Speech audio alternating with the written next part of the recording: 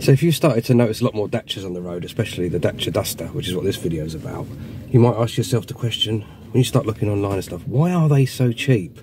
And I think that's the wrong question. I think the question should be, why are other cars so bloody expensive? When I go for a drive, I'm going to tell you all about my 2-day ownership of this Duster. So we've got our coffee, we're here in East Molesey, it's 8:15 on a bank holiday May Day weekend, Monday, week before the coronation, King Charles.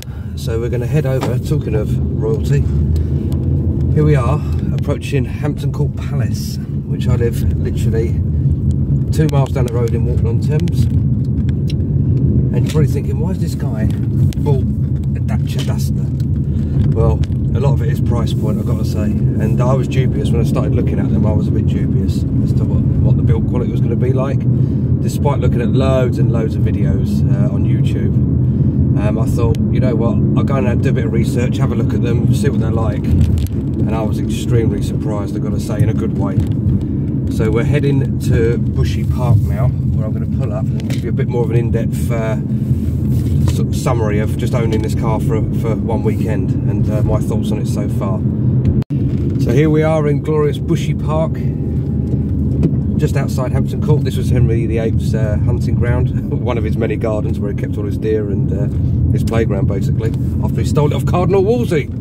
So yeah, I'm going to pull up at the car park in a second, but just to sort of go back on what I just said about why did I buy one of these. Well, I've just swapped this, basically, which is in the thumbnail. I've swapped this for, traded this in for my VW Caddy van, which was a 2005 model. And I wouldn't say it was coming to the end of its life by any means. It had only done 120,000 miles, but it was, you know, it was coming up for 20 years old. And, you know, month on month there was something going wrong with it. And it just got to the point where I thought, you know what, I need to sort of dive into something new now. And how are we going to do this? And I sort of was looking around and noticed that, as we all have, the cars are getting bigger and bigger. You know, some of them are ridiculous, really, for what they are. And I thought, if I could get a nice sort of mini, small to medium-sized SUV, that might sort of tickle the boxes, because the VW Caddy van wasn't exactly enormous. It had the height, but it wasn't particularly long or anything like that. So what we're going to do is I'm going to try and find a corner in this car park at Bushy Park, because this sort of links into what this vehicle is going to be all about. And I'm just going to show you how I think it's going to work as a leisure vehicle, a day-to-day A to B vehicle, and more importantly, the reason I bought it as a works vehicle. So we're just going to pull over now. You can see Bushy Park in the background now. We're going to pull over and find a quiet corner, I hope, and do a little sort of...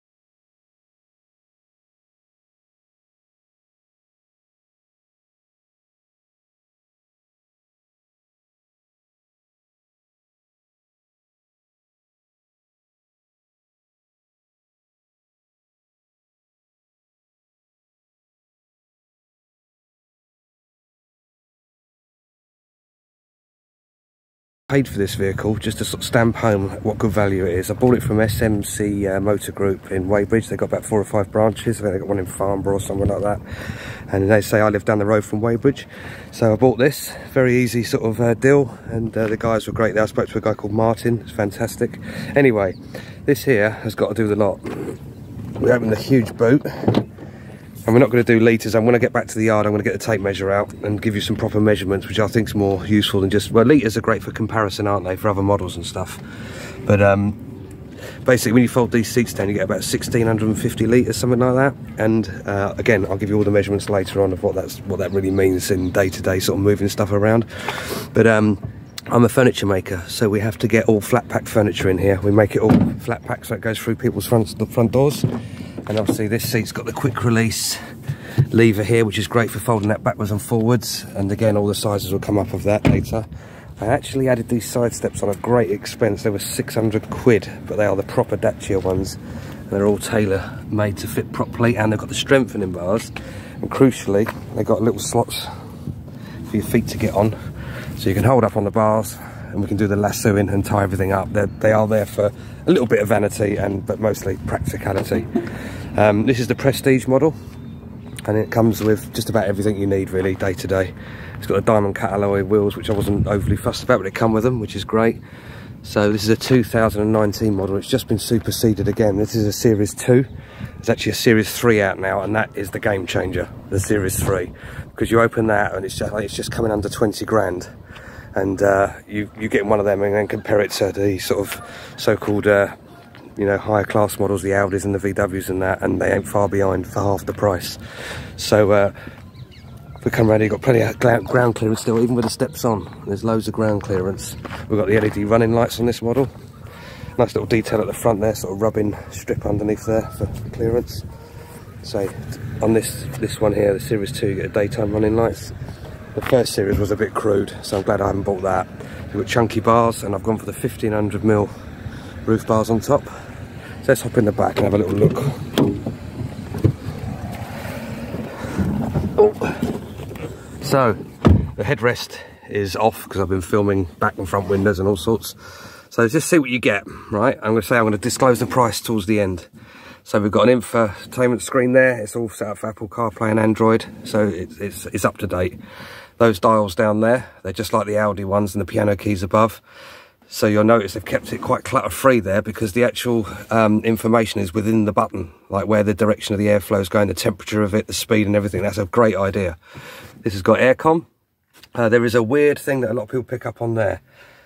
That's the dial for the 4x4 model, not for putting your dips in. If you've got, you know, some chips, you don't put your dip in there, although it's the perfect size. Only one cup holder there, which is really odd. I don't know if there's one in the glove compartment. I don't think so, but it's odd there's not side by side. There's just a flat shelf next to the coffee thing there. Seems to be a big thing in reviews about coffee cup holders, but there are two here. Okay, I think they vary from model to model what you're going to get, but this is the Prestige, as I said, so you get like electric windows all round and stuff, which is the least you expect these days, don't you? But so I've sort of had a poke around, and I'm sort of getting a feel for the quality of it, and generally it's very good. This has had baby seats in the backs because the ISOFIX points. Oh, hold on, camera's gone a bit mad. Actually, before we go on to them, look, this is what I'm talking about. This probably happens on all cars. Kids have been in here kicking their boots around and stuff and putting iPads or whatever in there, so it's torn them off on both of them. They're both a weak spot. They're just something to look at if you are buying a used one. This is only 3 years old and they've gone already, but I know a few people that can repair that, so I'm not worried about that. That's just a quick fix, that both sides. So we'll strengthen that up with some thicker cotton. That'll be all right. And then you've got round to the back here, you've got that weird stupid seat belt there for the middle seat, and the good thing about those, it's quite a low transmission tunnel here, so you can get 3 across the back here easily. Big double parcel shelf there. And I say, thankfully on this model, split seat, the base model doesn't have that as one big bench seat that folds down, which isn't great, because again, that leads me on to this being a works vehicle. My assistant can sit in this back single seat where I am. I can fold the double seat back, fold that forward, and we can get about 8 foot of timber in there, so it doubles up as an all-rounder. Anyway, that's enough waffle of the inside for the moment. We're going to go back outside. So as we begin to exit Bushy Park now, get back out into the mayhem. Another reason why the VW Caddy had to go was bloody ULEZ. So it's coming right up to Hampton Court Bridge here, so I'm in it now. In Bushy Park, I'm right in it. There are 5 councils challenging it, but I don't know if they're going to win. I mean, it'll be a game changer if they do, because it'll save a lot of people an awful lot of hassle and getting rid of perfectly good cars. But it is a fact that it looks like it's going to happen. So we're now just over to the left there. That's Hampton Court Palace. So we're in the ULEZ zone now. So I come over here to see friends. We go to Bushy Park. And I've got suppliers over here for materials and stuff. I go to various hardware places that I need to use. Sorry, it's a bit wobbly. I'm on some mount here, so it's a bit dodgy. And it's just all these factors, you know. I didn't want to get rid of the Caddy van, but it needed to go. It was just another thing. Yeah, you can charge the customers £12.50 each day you're on site, but I go over there for more than just work. So here we go. Right, so we're just about to pass Hampton Court Palace. You'll see, hopefully you'll see a little red telephone box there, and the gates. So here we are, and right now we've just exited the ULEZ zone. Just as we enter the bridge now, we're just going over the Thames now, and now we're not in ULEZ, but it's so close to my front door that it was a big factor. It's like blotting paper, isn't it? It's spread out and out and out and out. I wonder where it'll end. Will it be all M25 one day? I don't know. But yeah, it just sort of pushed me to make my decision a bit earlier than I wanted to, really, to be honest. But we're just going to head round here and head back along the Thames, and someone's parked a lorry right on the corner. Excellent. So where was we after a lorry parked on a blind corner? That was a great bit of driving. Yeah, so the ULEZ thing, it looks like it's happening, and yeah, it did help me make my decision. So let's just ignore that for a minute and get on with what we bought here. So it's a 1.6 petrol engine. Diesels are okay, I think, if you're powering up and down the motorway and you want to shave some MPG, you know. But this is like, I work so locally around here that I thought this would be perfect. I wanted something with a bit of grunt, because we do go up and down the motorway now and again. And I've listened to all the reviews and stuff, and I think some of these sort of motoring journalists, they drive a lot of cars and they're comparing it to like really powerful stuff and punchier engines. But tell you what, for just bopping about and doing school runs and putting a dog in the back, and what I'm going to use it for as a trades vehicle, it's absolutely fine. There's nothing wrong with it. 5-speed manual gearbox on this one. You can get the diesel as well, but I wasn't expecting that to be very refined, being a Dacia, to be honest. I know a lot of this is all Renault gear in the back of here, stuff that they don't use anymore gets put into these and probably enhanced a bit. But yeah, the underpinnings of it are quite old. I think there's a bit of a Clio in here as well somewhere. But I tell you what, it rides lovely. I'm not really getting what they say about wallowing around the bends. I'm not picking that up myself. It's got quite big tyres on it. Got 17-inch alloys, and I tell you what, it irons out all the crappy potholes we've got here in Surrey. The roads are shocking, probably not the same as where you are, but I'm just going over. This is absolutely lovely. It's such a smooth ride, and a lot of cars these days they're tight. You know, they're really sort of, the suspension, everything's really tight on them. They're not overly comfortable. We've got an Audi A1, and that's set up like a bloody racing car. Here we go, more bumps now. So I find it an absolute pleasure to drive. It's not too complicated, and I think that a lot of new cars are bloody dangerous. They've got you, you know, you're not allowed to touch your phone and play with your phone in the car, like actually physically hold it anymore. This is all done off of a Bluetooth thing. I can just tell it to stop when I want. But some of these new cars with these big infotainment screens and stuff, they're distracting. They're dangerous, in my opinion. I don't know how they're getting away with it, to be honest. And there's so much tech in there, menus within menus within menus, bloody dangerous. This is simple. It's got no lane correct or anything like that. It's got cameras all round, which I haven't actually showed you yet. I'll show you when I get back in the yard. But it's got cameras all around the vehicle, again, for, you know, what I paid for it, which we'll get onto in a minute. It might help you make your decision. You know, you could get 2 of these for a prestige car or a mid-range car, you know. So yeah, I think it's a lovely driver. So I've only had it 2 days. There's little areas here and there where it sort of shows its sort of budget a little bit, but nothing that's going to put you off, in my opinion. Say all these piano keys down here that I've got, they're like off the Audi. Rev counter, speedo, you've got a little menu box in the middle of the dials here, just for the basic, how much range you've got left on petrol and stuff, things like that. Just the basics. But say this is the prestige model, so it's worth looking at the 4 different levels. But they have just changed them for 2023. They're named differently, giving you similar specs. They've got 4x4. The colours are different now. There's like a khaki colour. White wouldn't have been my natural choice. I would have probably had a darker, more rugged colour, but I wanted the spec as well, like the aircon and everything. I just wanted everything. I wanted all the toys, because at the end of the day it is a commercial vehicle, so the colour isn't important. And I do pull up outside some very nice houses, and I've got a lovely bunch of clients, and it's nice to have something a bit decent. You know, I'm sort of approaching my mid-50s now, and it's nice to have something that's half decent, a bit of comfort. And the old vans, they're a bit hard work now, the old diesel vans. The new vans are okay, but that's another reason why I bought this. This has got nearly 32,000 on the clock, and it's the 2019 model. To get a van in this, you're looking north for 20 grand. You know, something of this size, you know, like a Connect or whatever it is, or Peugeot Partner. And, you know, you can't put anyone in the back. It's just the van, obviously. That's fine if you're trade, you trade. But for what I'm using it for, we're only on site now and again. We're basically workshop based. We're not site chippies as such. We're actually bespoke furniture makers. So predominantly we're in the workshop, and then the rest of the time it has to be a normal vehicle, you know, going out and going into bloody ULEZ. So this is a van for only a little portion of the time, and we'll make it work with the roof bars. Right, we're heading nearly back. We're coming back through Molesey now, approaching Walton-on-Thames, where I live. And we're going to get the tape measure out and give you some dimensions. If you are looking to sort of use this as a sort of, you know, a bit of a roughy-tufty vehicle, and, you know, maybe you're into antiques or something, and you go to car boot fairs and you go, what can I actually get in it? What do bloody litres mean? I don't know what they mean. So I'm going to give you some sizes, because there is one video out there that I found that show you any sizes of how this vehicle can be used. Catch you in a minute.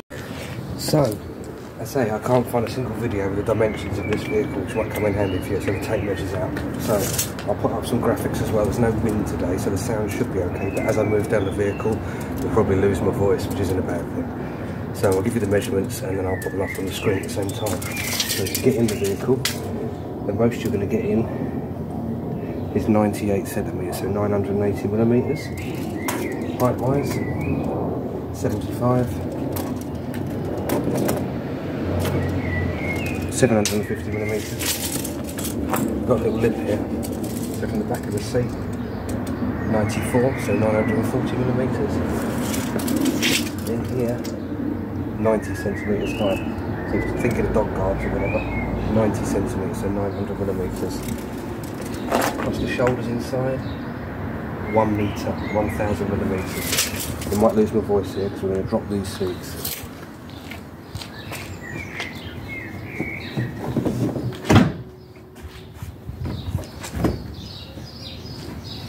The headrest in.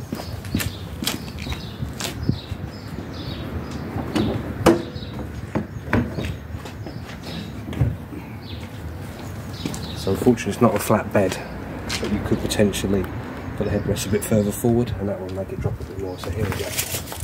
And then that's in my driving position. I'm 5'9", so that's a fairly average driving position.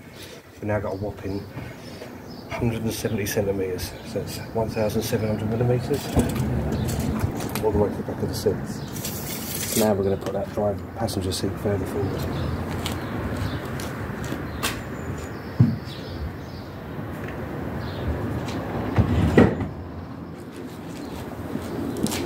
So this is where it comes in for long panel work, wardrobe size, you know, decor panels and things like that.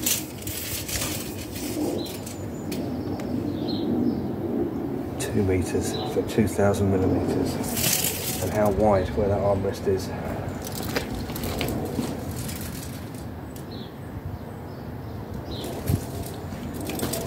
.66 centimeters, 660 millimeters from that armrest to the side of the car, so you get a big panel in there.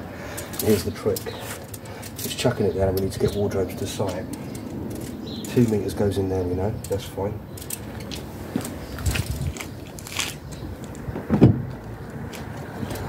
And then with workmate, could sit in that seat there, whereas in the van, he had to follow in his van as well, so we had 2 vans going to site, and we haven't even got into the roof bars yet.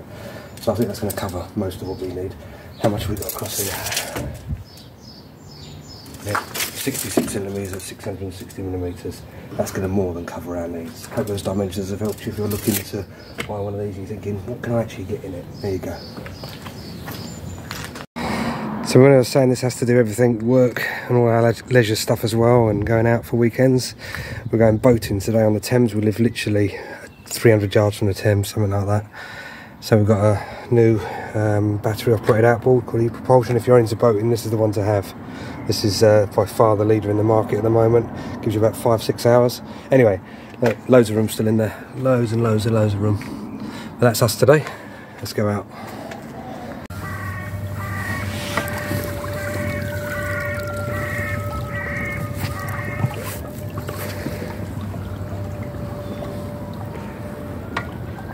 No, it hasn't broken down already. We're having a full final walk around. Thanks for watching. I hope this has been of some use to you. If you're thinking about Dacias, you've seen them out on the road, you think, you know what, I might have a look into them. I would.